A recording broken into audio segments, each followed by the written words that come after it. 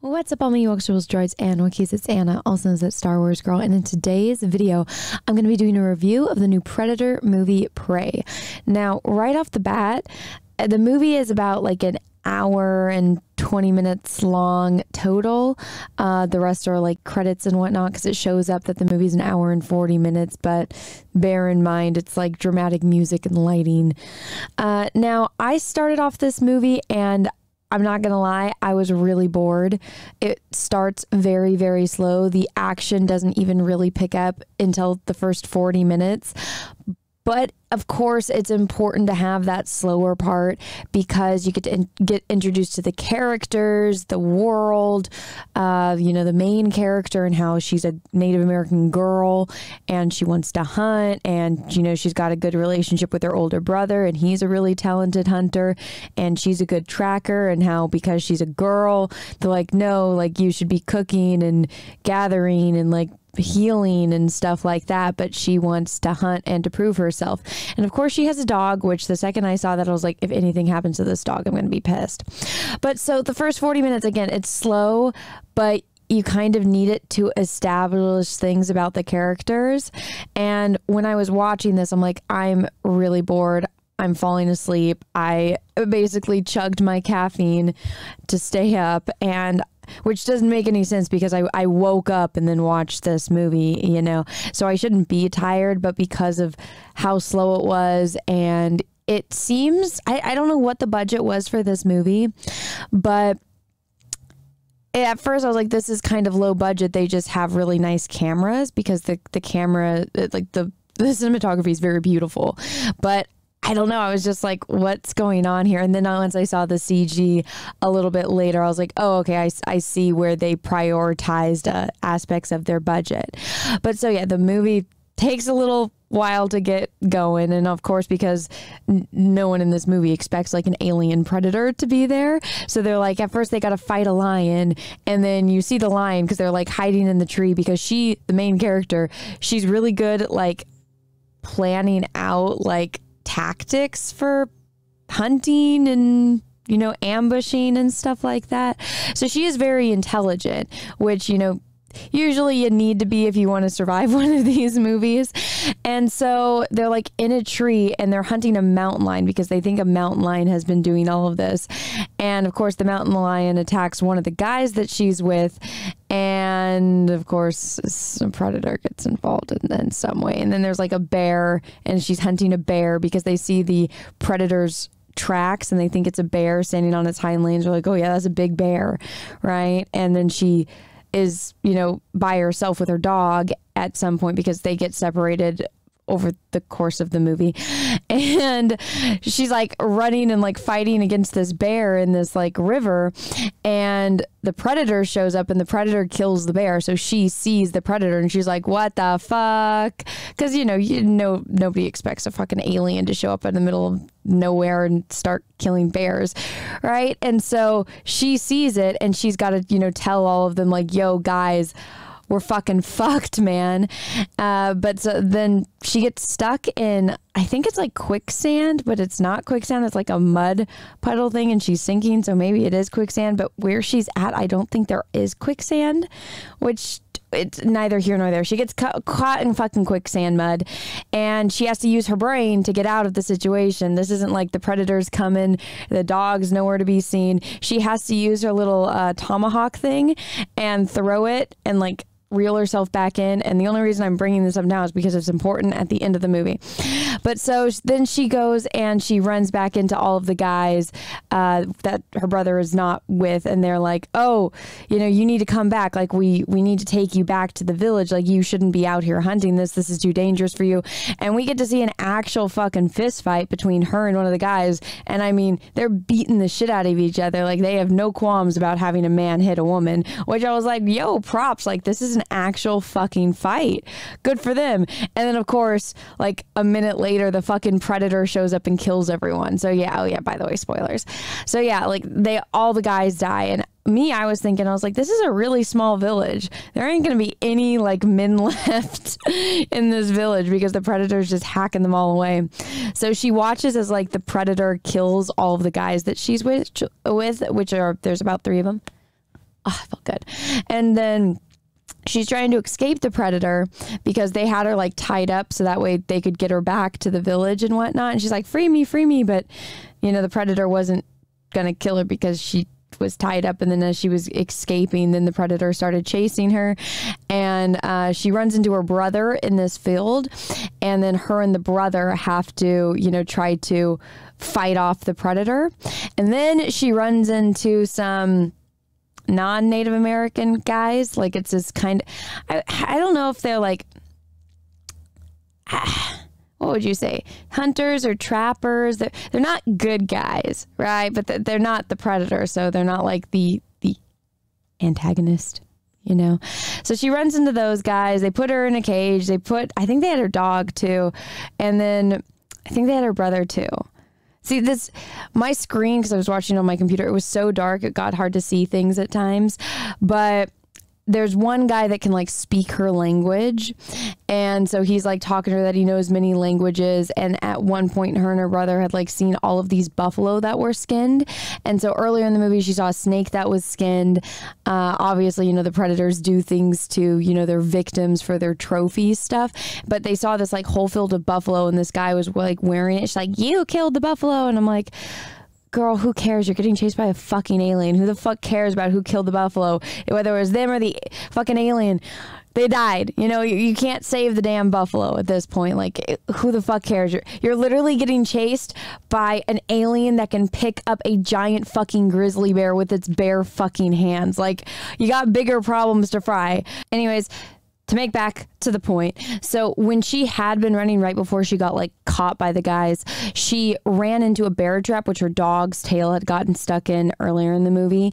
And the predator was kind of like face to face with her, like, even though it was invisible. But that's the moment. Remember how I said she's smart? That's the moment that she realizes, oh, the predator doesn't just kill anything or everything, right? It stopped. And there's a reason that it stopped. It's because right now, when, you know, I'm trapped like this, I'm not a threat to it in any way. So she had that realization that, you know, it's not going to kill her. So the trapper guys tie her and her brother up to like a tree, and they're like waiting, like they're setting a trap for the predator. But she already knows that her and her brother aren't going to get killed by the predator in that moment, because it's not going to go for the tied up prey. It's going to go for the other hunters, right? And so then there's this like really intense scene where the predator just fucks all of those guys up and is just hacking them to pieces. And they show all the like this new tech that the predator has, even though I guess old tech, because this is like an older type of predator. Like the predator mask is like literally a skeleton and whatnot. And so it's a pretty brutal freaking scene. It's actually like, I mean, I thought it was cool, but I was like, damn, this predator is just going to town on and murdering all of these guys. And so you get to watch that, and then her and her brother escape, and they got to like try to figure out how to kill the predator. And the brother, you know, makes, you know, a statement about how like she's always smart. Like he's like, the only reason I was able to kill that lion was because of your plan. Like, you're better at like planning all this out. And, you know, he's like, than me. And they end up back, or they get separated, but she ends up back where, you know, the trapper guy's little camp was. She talks to the one guy that can speak her language, and he's like missing his foot. And he's like, oh, here, use this thing. Now, remember how I said I was falling asleep? Well, I must have zoned out, because I think it's some kind of drug, but it's like this necklace thing that she wears, and somehow it makes her invisible to the predator's heat vision. Now, I could go back and watch it, but I really don't want to. A great review for this movie. I could go back and do my research and watch it, but I really don't want to. I don't want to fall asleep. I'm already like chugging caffeine, and the slowness of the movie just didn't do it for me. I would highly recommend, if you guys are going to watch this on like, I don't know, not your computer screen. Watch it, unless, you know, you got a comfy chair like I do. But watch it like in a home theater kind of thing. I think you'll have a better experience, and just prepare for it to be slow, and drink some Starbucks before. Maybe it's just a me problem. I don't know. I was wide awake before I started watching this movie, and now I'm just so very, very sleepy. But, and the movie's like, it's good though. It's good. It's just very slow, and I don't know. Maybe it's just I think it is just a me thing, but I was so tired. I must have zoned off, and it's some kind of drug because she gives it to the guy because he's in pain because he got like his leg cut off, and then the predator can't see him either because the predator's walking through the camp and it's not picking up any of the heat sensors, and she's hiding behind a tree. And the reason why her and her brother split up because he went to go get their horses, and so she was doing like some investigating, and so the guy shows her kind of how to load a gun because she's Native American. She's never like loaded a gun. She probably hasn't even seen a gun, and so she's hiding behind a tree. The predator comes in and is like investigating their little campsite, and the predator like steps on the guy and he screams, and then the predator kills him, which I was like, that guy was nice to her and he was teaching her and he was speaking her language, so that sucks, but you kind of expect everyone to die. And then her dog shows up and I'm like, oh my God, do not kill the dog. Do not kill the fucking dog. Please do not kill the dog. And right as the predator is about to kill the dog because he's using his little laser pointer thingies, her brother shows up on a horse and her and the brother start fucking up the predator. And I mean, her brother is like, he's a badass in that scene. He's like fighting the fucking predator. He knocks off his mask and whatnot so she can like, and she watches like how the masks works and whatnot, which will be important later. And the brother like literally like impales the predator like through its like shoulder and like chest muscles. I don't know why it didn't die then, but brother really fucked it up. And so they're fighting and they're both taking on the predator. They're beating the shit out of it, and then the predator turns invisible and they're just like, oh shit. And then the brother, I think like we all knew because it's like, well, she's the main character, so we all know what's about to happen. It's about to be a dramatic death scene with a character that we all like because her brother was like actually cool, and he's just like, you're better at everything than I am, you can win this. And she's like, what? No. And then the predator turns invisible and stabs him through the back, and she's like, no, my brother. And I'm like, that sucks, I liked that guy. And then the predator's gonna try to kill her, and the brother like, you know, wounds its knee and whatnot. And so she's running from the fucking predator. And then, dramatic moment. The predator gets stuck in the quicksand thing as it's chasing her, and she's fucking it up. And she uses its mask and whatnot to, because she knows it's going to shoot her and whatnot. But she's like, yeah, shoot me, bitch. Shoot me. While the predator's stuck in the quicksand mud. And then the predator does the shooty thingy, and then it and kills it, and she kills the predator, and then she takes its head back to her village. And like I said, all the fucking guys died, so it's like a village of like one old man and a ton of women.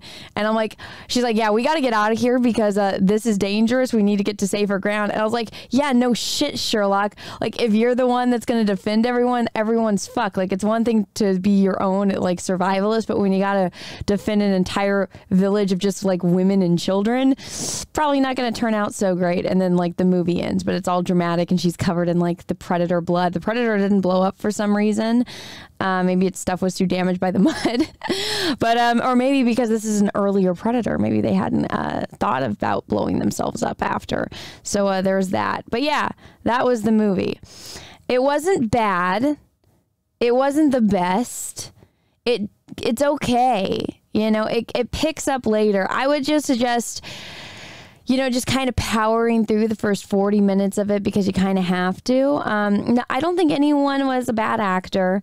I think all the acting was pretty good. It wasn't the best, but it definitely wasn't the worst I've seen. There is a lot of emoting, and you do kind of get a sense of like attachment to the characters. Like I said, it's like, oh, her brother, you know, and like the dog, and she's a good actress and whatnot. And there are some cheesy lines. I think that when I got excited was when the brother said, if it bleeds, we can kill it, which of course is like a callback and whatnot. But so overall, I mean, it's not woke. It's a very simple plot. And I mean, it's okay. If you have the time, if you're not doing anything and you want to watch it, just maybe check it out. I don't know what else to say. It's not the best. It's definitely not the worst. So yeah, that's my feelings and 2 cents on it. And that's my little summary review of it. So whatever. Anyways, if you hate my review, you guys can let me know in the comments. If you liked it, you can let me know in the comments as well. And guys, if you liked this video and my kind of like I guess my weird little I'm very tired, I don't know what's going on review, please smash the like button. If you didn't, that's okay too. Thank you so much for watching this far through. And until next time, I hope you guys all have a great rest of your day, morning, evening, afternoon, wherever you are in the world. And may the force be with you, because we are really, really, really going to need it. Bye, everyone. What's up, everyone, and thank you so much again for watching my channel and my content. And if you would like to support me further, because I am not sponsored in any way, shape, or form, as much as I want Mio to get behind me and sponsor me, because I love Mio, I actually created something. I created a cosplay calendar of some of your favorite video game characters, and this is the second cosplay calendar I have done.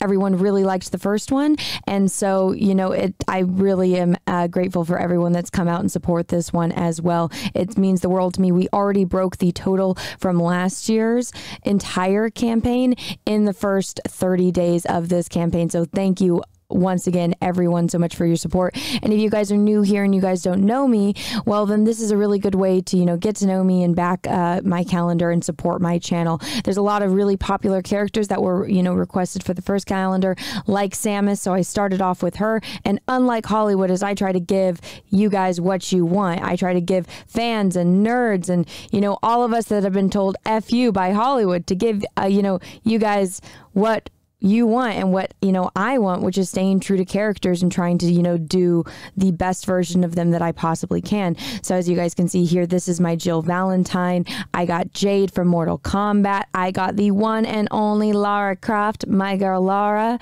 Then I have Miranda from Mass Effect. Now I'm still adding images of these characters. There are going to be 12 different ones. And if you guys are interested in, you know, supporting an independent content creator like myself, this is the way to do it. I, you know, do the photos, I, you know, do the cosplay, I ship everything out myself. So this is a 100% my own project. So if you guys, again, want to support me and my channel and keep everything rolling, please consider backing my cosplay calendar. I would really appreciate it. The links are down in the description below. So please check that out if you guys haven't already.